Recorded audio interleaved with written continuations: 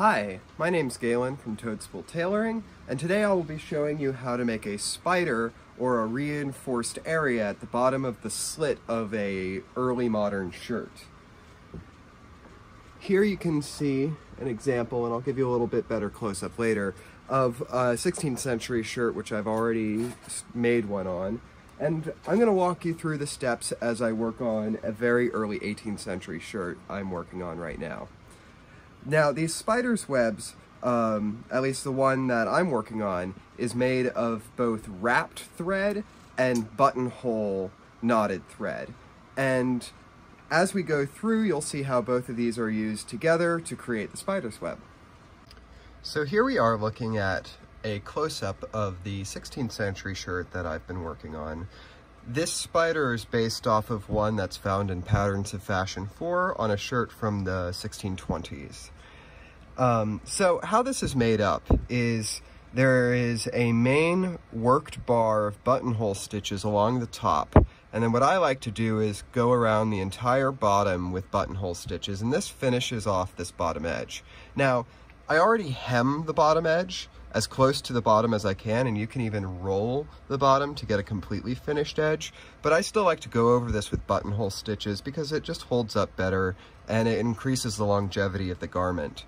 Now, this inside bit is all made of strands of thread that I've then proceeded to wrap with the leftover thread. So I would take a stitch between here and here, and then go ahead around that a whole bunch of times.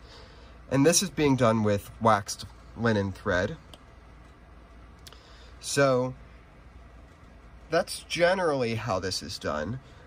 I'm going to make the similar style version of this on this white linen over here. Now, the materials you'll need to do a worked buttonhole on the bottom is you're really going to want to work with linen thread.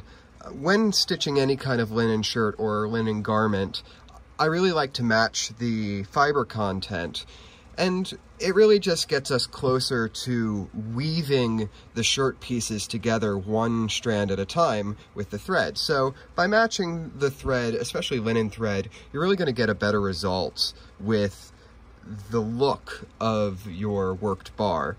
So I get my thread from Burnley and Trowbridge, and this is really lovely stuff. It is a delight to work with. Once you have your thread, it is essential to wax it. If you're doing double thread like I am here, it just holds them together and it helps it glide through the fabric a little more easily. When waxing your thread, you always want to press it. This will remove any excess wax from the thread and force the wax into the fibers, impregnating it.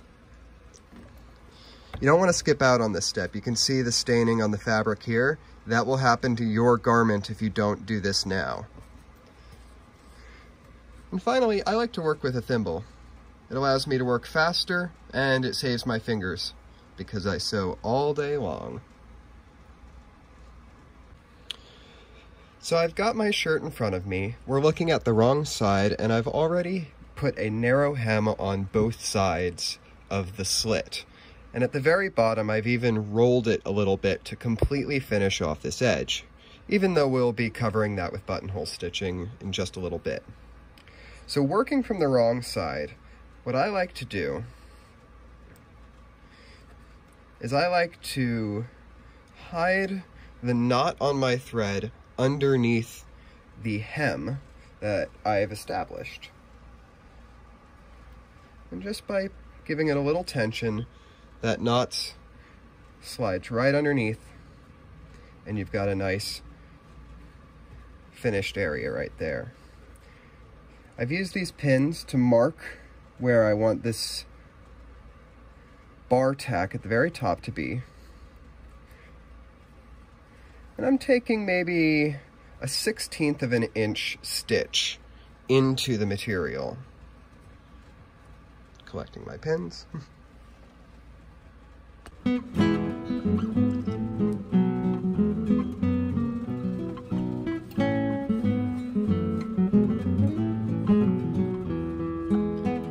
just want all these these threads to have the same kind of tension and decide about how far apart you want. This is maybe a little less than ½ inch. I'll probably do one more stitch to get a whole bunch of threads. And this will be very strong.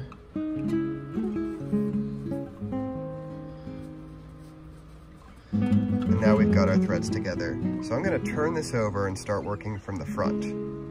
Now we are working from the front, and you can see I've got a few stitches all bundled together, and they're all pulled to the same length. I'm going to start my first buttonhole stitch by passing my needle underneath and wrapping the thread the direction that I'm traveling. So I'm traveling this way, that's the direction I will wrap my thread.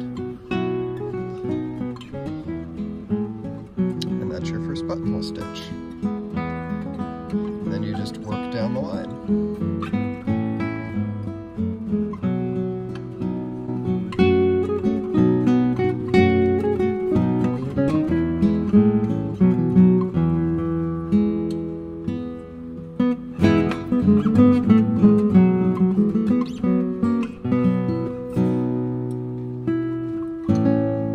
Underneath, and then wrapping the direction you're traveling. It's kind of hard when you're just doing it in open air. There we go. You can see that pull into place.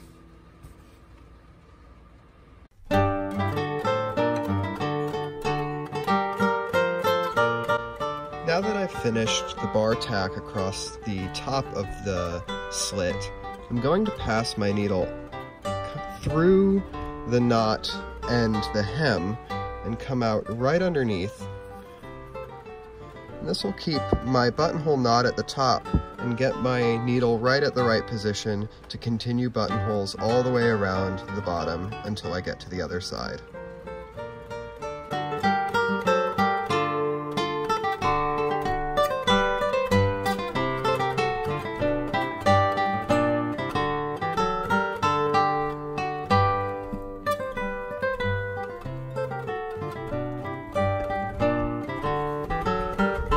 So I've just finished working all the way around this bottom opening, and I'm just going to pass my thread to the back because I probably don't have enough thread to do the rest of the spider web on the inside, but I have a trick for that. So we're just going to pass our needle all the way through to the back, and then I'm going to do a little small knot.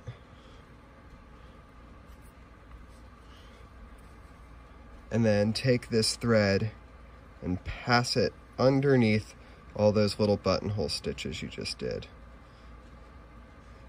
The idea is that that excess will be held underneath and you won't see your little thread tail. I cannot find my little scissors. I have found my little scissors. So we're just going to trim this and give this a press before moving on.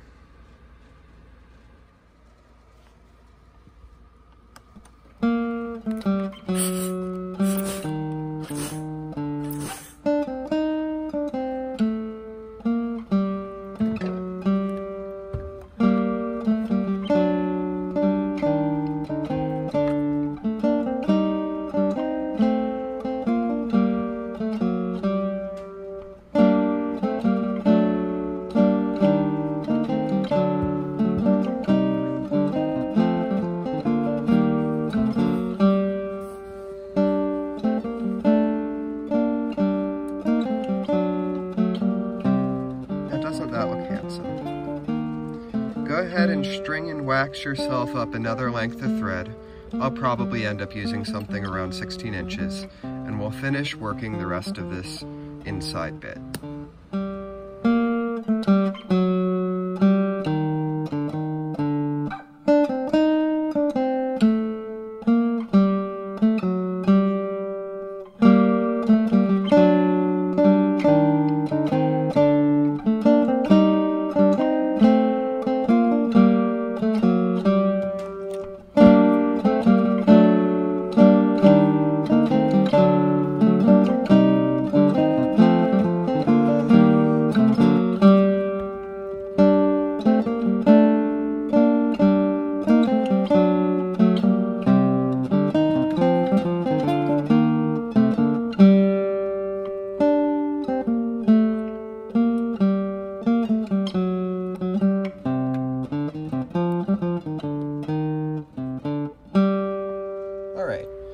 now I'm going to create a bar from here to here. And how I'm going to do that is I'm going to take a stitch underneath that little hem and through the stitches I've already made to the middle of this bar.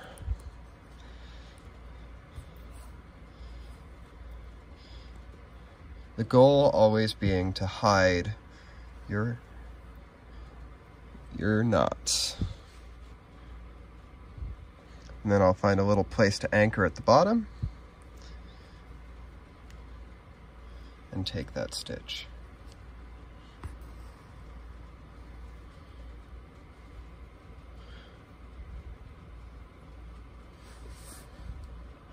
It does not have to look neat or tidy just yet.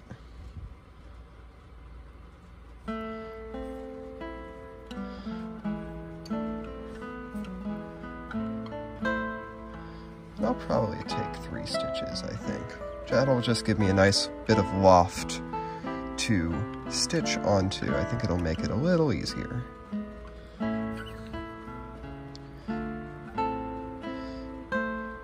there we go, we have another bundle of thread. I'm just twisting it together with my fingers helps. I'm gonna flip this over and start working from the face again. Now all I'm gonna do is work my way down this bar by making loops.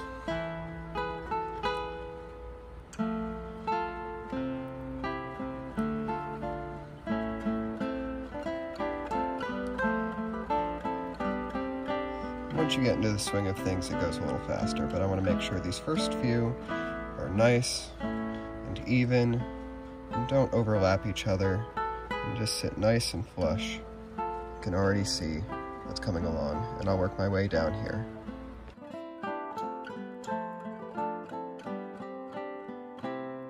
Now that I've reached the bottom, I'm going to travel underneath the buttonhole stitches to my next spot, which will be somewhere, probably one more stitch here. And I'm going to be making like a little X. And I'm going to try to make this stitch right through my bundle of thread. Bingo. And then go right back to where I came out, just like that.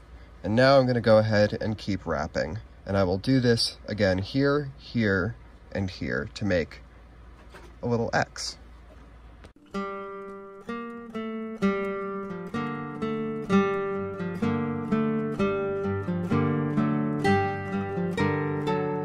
So my camera died during that filming, but I went ahead and finished the spider using the techniques that I was using beforehand.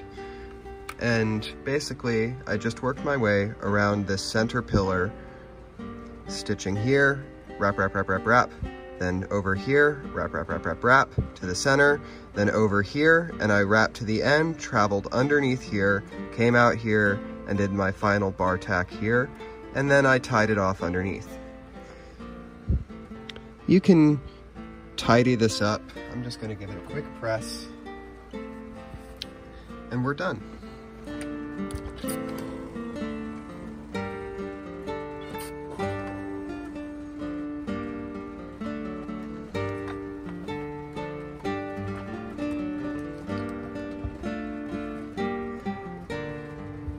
I'm going to use the tailor's ham as a bit of a clapper to just set that press.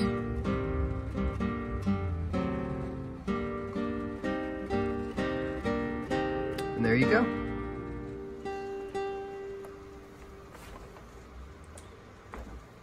And that is it. That is how you make an early modern shirt spider. There you can see the finished thing. And this will add just a beautiful little bit of reinforcing to help your shirt last a long, long time. If you're taking the time to hand make yourself a shirt, doing all these little steps to reinforce the bits that are fragile will pay off in the long run.